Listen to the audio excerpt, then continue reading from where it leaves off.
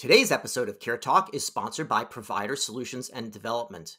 We all know that it's very difficult to recruit physicians and advanced practice clinicians. Supply is tight and getting tighter, with 124,000 physician shortage expected by 2034. Thankfully, PS&D has reimagined recruitment in order to address these challenges head on. They offer commitment, not commissions, quality, and not quotas. It's no surprise that partner organizations around the country have partnered with PS&D to improve recruitment, retention, and workforce productivity. Check it out for yourself. info.psdconnect.org/CareTalk. Welcome to CareTalk, America's home for incisive debate about healthcare business and policy. I'm David Williams, president of Health Business Group. And I'm John Driscoll, the CEO of CareCentrix. David, yet another Ivy League friend of yours. Did everyone you go to school with and meet on the street turn out to be an Ivy League professor?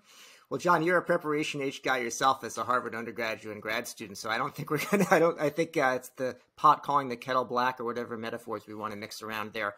However, I would also say that's not the most welcoming way to welcome our guest. Yes, he's the author of C Solve Scale, Professor Danny Warshay from Brown University, which is part of the Ivy League, John. He's also executive director of the Nelson Center for Entrepreneurship. So the answer is yes. He's also an entrepreneur, not just a not just a professor.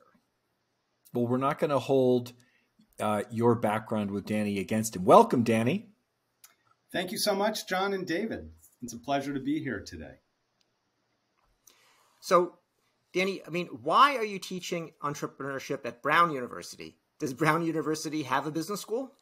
It does not. Isn't that interesting? The way I had to think about entrepreneurship about 17 years ago when I got an unexpected tap on the shoulder to come be a professor at Brown was a little bit different. You're right. When you and I were at Harvard Business School, we thought about entrepreneurship, if we thought about it at all, through the lens of business. And you're right. When I had to think about how do you define entrepreneurship at dominantly a liberal arts institution like Brown, I realized that entrepreneurship is a structured process for solving problems. And as a result, it doesn't necessarily need to lead to something commercial. And it could appeal to a very wide range of students who study just about anything. And so that was how I defined it, a structured process for solving problems. My appointment actually is in the engineering school. They had to find some place for me. And I thought, well, imagine, you've probably heard the phrase entrepreneurial spirit. I heard that phrase back then and I thought, well, I don't know what it would mean to teach a spirit. So I must be charged to teach something a little bit more rigorous. And I realized, imagine in the engineering school, if we were charged to teach people how to build a bridge, we wouldn't say, just go out there and teach the bridge building spirit. And if the bridge falls down and the cars and the trucks crash to earth, just go out there and have more spirit. So no, I thought of this three-step approach. Just like in every bridge building process, you can distill fundamental principles. I realized in entrepreneurship, you could distill some fundamental principles into a coherent process too. And so that's the basis of what I've been teaching at Brown for 17 years. It's the basis for what we teach and espouse at the Nelson Center for Entrepreneurship. And it's the basis for this book called C Solve Scale, how anyone can turn an unsolved problem into a breakthrough success. So, David, you may not realize it, but Brown has the oldest engineering program in the Ivy League. So, of course, they're going to be early on to hire a history student to become their head of entrepreneurial studies. It just makes sense that Brown would be a breakthrough show breakthrough interest in entrepreneurship. But Danny, as we talked about before, your interest in entrepreneurship, most people think of entrepreneurship as just the private sector. You have sort of a more unconventional view of the typical kind of electronic engineering, business school, software entrepreneur investor, that your kind of view of entrepreneurship seems a bit more broad than the way most people think about entrepreneurship. You're right. And in fact, if you think about entrepreneurship the way I just defined it, a structured process for solving problems, it yields opportunities that stretch across every kind of problem that students and others might gravitate toward solving. And the result could be, and in many cases is, something commercial, a business, but it also can be a nonprofit. It can be in a research lab. It can be a social venture. It can be in government. We need problem solvers of all kinds in all different kinds of contexts. And I've known through the 17 years that I've been teaching at Brown and in workshop formats all over the world that this see, solve, scale, rigorous approach tends to resonate with people who are looking at all sorts of different kinds of problems. And then the outcome may be a business, as I say, but it can also take the form of different kinds of entities. I think as a result, at Brown at least, we've engaged lots and lots and lots of different kinds of students who come from different backgrounds, who study different kinds of things, who gravitate to different kinds of problems to solve. And that's a little bit different from what you might find at other really good places that tend to focus, as you say, on finance or tech. They teach really well, but their focus tends to be a little bit more narrow. Well, John, I think, so Brown is a liberal arts school, but there's a little asterisk, which is engineering, as far as I know, and I went to a liberal arts school without an engineering school, is not liberal arts. However, we'll let that one slide. But Brown does have a medical school. And so I'm wondering if there are any kind of anything that you have to say there in terms of any key lessons about how these apply to healthcare innovation and entrepreneurship. Well, David, I mean, for the most part, things in healthcare are see, charge for it, and then scale, as opposed to see, solve, scale. So it'll be interesting to see how Danny tries to crack that one. Yeah, don't prompt the witness. Do they have a law school? I forget. We do not have a law school. We do have a medical school. We also have a school of public health. So lots of students and faculty and practitioners as well who are capitalizing on this opportunity to learn about this see, solve, scale method that we're teaching through the Nelson Center, and to have big impact at the patient level, at the industry level, in other ways. For example, I talk a lot about the value of diversity and inclusion when you form a venture team. And one of the best examples I use, and that I talk about briefly in the book, is a med device company that's come out of our center called M.B.A.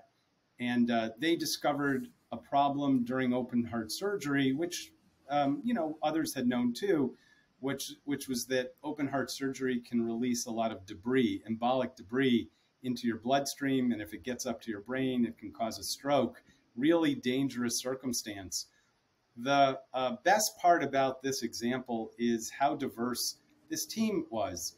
It was 2 Brown Medical School students, 2 biomedical engineers, and I'd say maybe the secret sauce was a textile student from the Rhode Island School of Design, which abuts Brown's campus.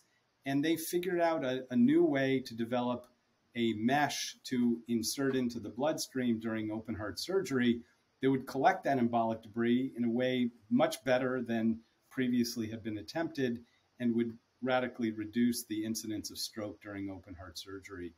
So a lot of that has to do with this see, solve, scale method, finding and validating an unmet need in the earliest stages, solving it on an iterative level, which is where they are in the process now. It takes a long time to adhere to FDA regulations to put anything in a human body.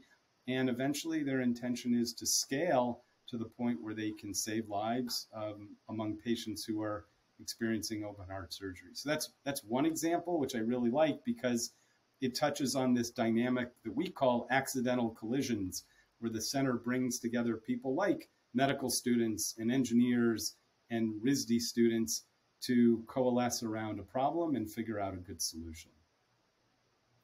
There's a lot that's said about diversity and equity inclusion in healthcare. A lot of times it seems like it's just kind of either lip service or it's just a good thing to do. How can you say that? I mean, come on, David. Well, you're a but skeptic? Danny says a skeptic is healthy, John. A cynic is unhealthy. That's what I learned in liberal arts, actually, on my first day of school. But but Danny, you actually say that this is really important. Diversity and inclusion, and that it really does lead to better solutions, and that actually you shouldn't work with people that are all similar that you already know, And also, if I think about, like, if I look at the examples in the book and the testimonials you have, it really has a diverse set of people that are represented, much more than, I think from our business school experience. Yeah, well, I'm happy that shows when you read the book, because I care a lot about it. It is absolutely a priority of what we're doing at the Nelson Center. I'm very clear, even in the very first part of the introduction of the book, to state the really sad statistics about how few women and people of color have been included in the field of entrepreneurship, especially among venture-backed startups. Only 2.3% are women. Only 1.5% are Latinx founders. Only 1% are Black founders. That's terrible. It means that lots of those people are being neglected, ignored, and, let's face it, discriminated against. And so for that reason alone, it's good to talk about diversity and inclusion. But I include a much broader definition, a much broader reach, and demonstrate with really good academic research that the best, highest performing venture teams are those that are both diverse and included. And that means, when you think of a diverse team, you think about being invited to the dance. When you think about an inclusive team, you think of asking people to dance. And I share some really good research from Frances Fry and Ann Morris, Harvard Business School research, which demonstrates that actually, if all you do is recruit a diverse team, you are probably only drawing on where they tend to overlap, and that's a small part of what they all potentially could bring to the table.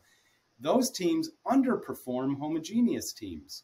That's a really a sad thing, because homogeneous teams overlap in much bigger areas.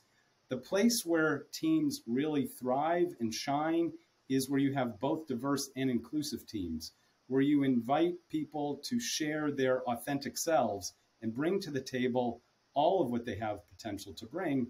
And that's where we try to emphasize at our center. And it's what I've shared in the book, to illustrate not only to recruit a diverse team, but also to recruit one and engage them in an inclusive way. Well, and Danny, to your point, that all of the research, not just at Harvard, where you guys both seem to do a lot of reading, that shows that diverse and inclusive teams at a senior level vis-a-vis public companies almost always outperform not diverse, non-inclusive teams. And it has been a robust and resilient statistic across the industrialized world.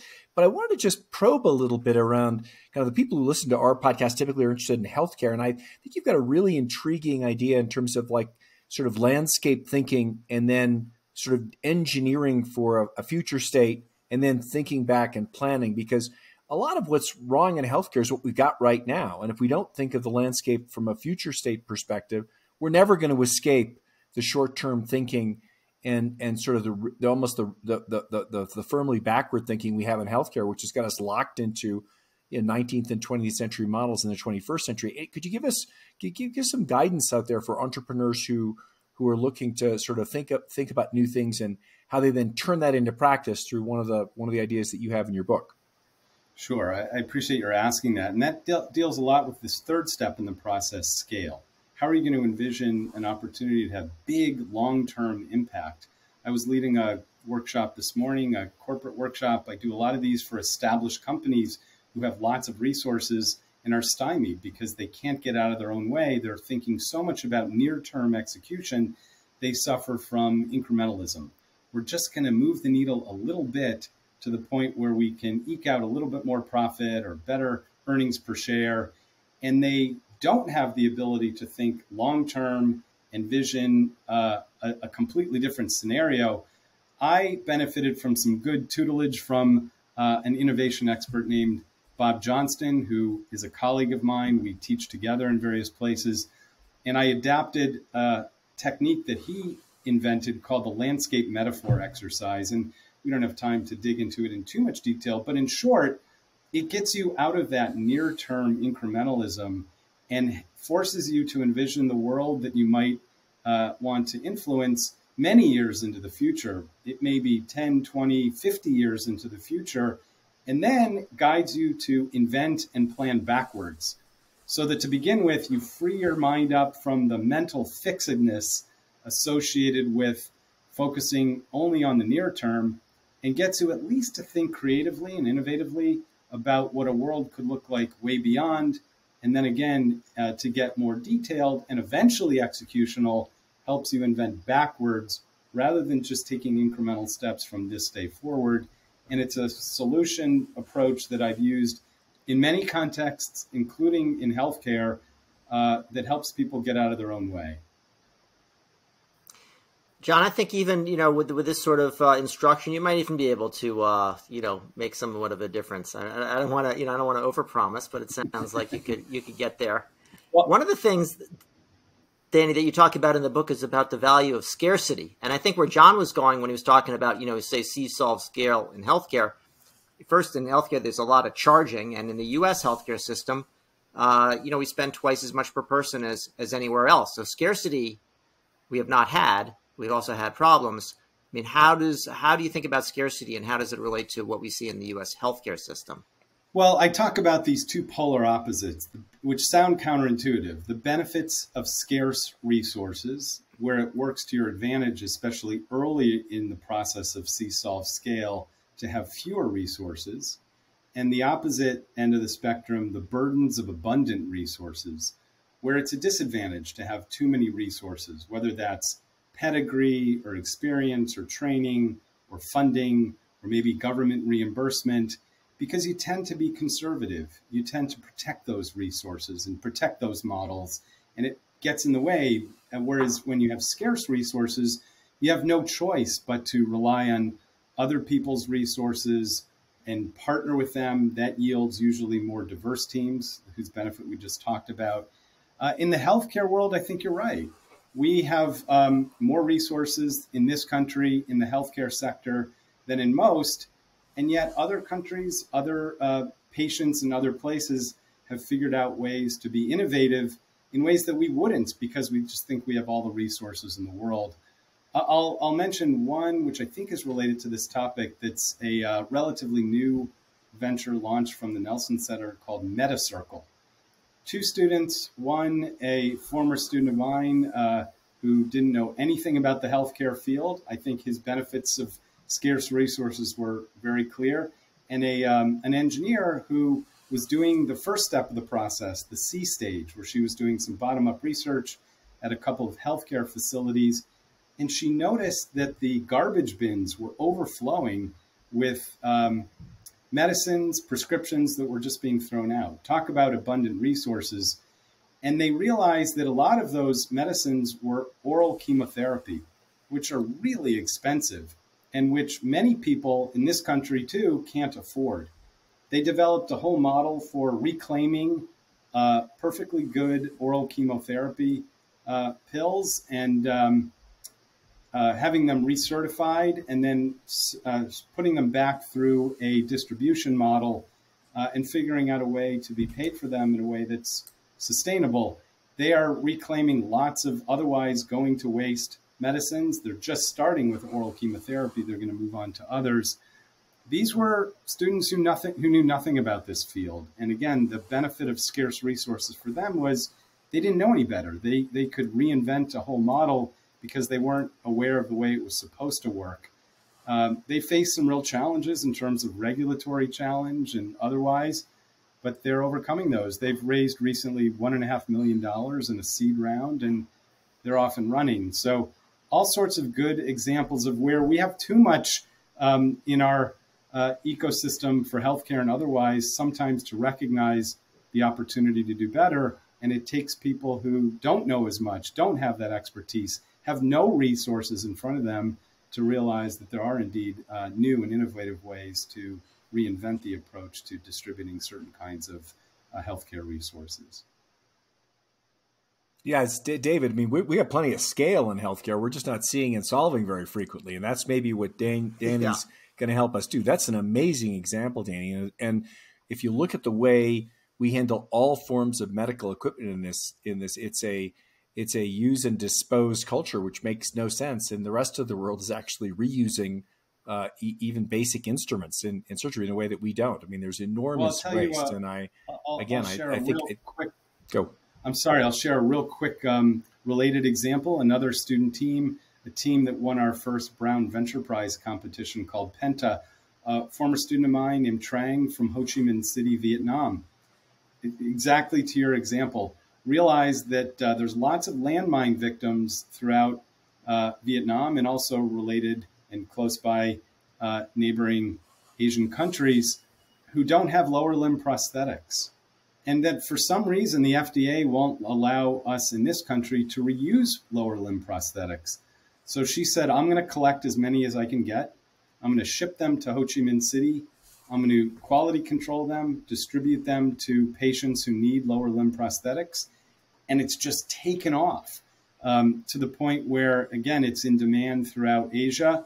They were the winners, they were the winners of our first Brown Venture Prize competition. And to the point earlier, they're a 501c3 nonprofit.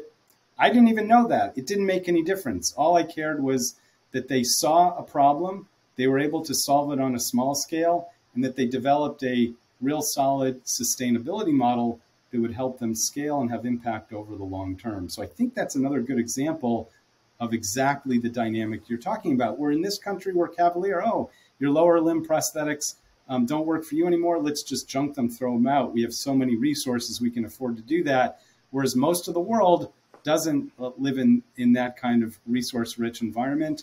And as a result, leave it to Trang to figure out a new resource-constrained way of inventing a new approach. John, I just have one more question, so I'll tee mine up, and then you can follow on. So, Danny, I mean, how much of a role, given all this, how much of a role can entrepreneurs play in U.S. healthcare reform? Boy, I mean, I'm totally biased, of course, but I don't know another role that anybody could play. I am totally biased, yes. Otherwise, I wouldn't be teaching this. Sometimes people ask me a funny question. Can you teach entrepreneurship? Yes. What would I be doing for the last 17 years? But yeah, I know from over 3,000 students, many of whom are in the healthcare sector, that that's what we're relying on in order to see problems, to solve them on a small scale, and to scale the solution. I don't know any other way. I'm sure there are, and those people are equally biased, but my approach of, this structured approach that anybody can learn, they can master, and then they can apply. And then all the examples, only a couple of which I've mentioned and others of which are in the book, are really good illustrations of the idea that in some ways, I think there's no better sector for entrepreneurship to have impact.